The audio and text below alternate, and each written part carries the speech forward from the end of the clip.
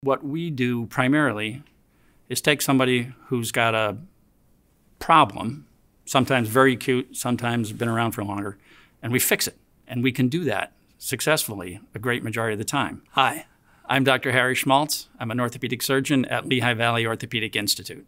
When you as a patient come in to see me, I look at my job as having to figure out what's going on, and just as importantly, how does it impact your life? So you can look forward to an interview, an examination, some investigation, but my job is really to sort of figure out what the problem is and how does it impact your life. And then we're going to come up with a game plan to how to fix it for you.